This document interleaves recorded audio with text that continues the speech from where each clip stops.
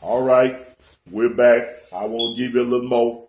I want to teach the church that don't have a teacher, that don't have a leader that will teach them sound doctrine. Talking about how is the church going to handle the new issues coming on the scene. They're going to handle the same way they've been handling it. The same way. With the word of God. Preaching the word of God. Huh? That's how they're going to handle it. That's how they're going to handle it. How are they going to handle it? The same way they handled it when they told them to don't preach nor teach no more in that name, or else you may get killed, whipped, beaten, and they preached anyway. That's how they handled it.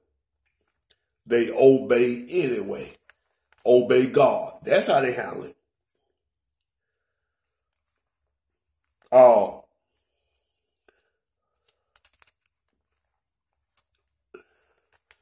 That's how you handle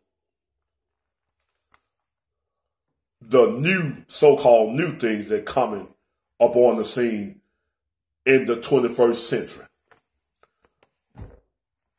That's how they're going to handle it.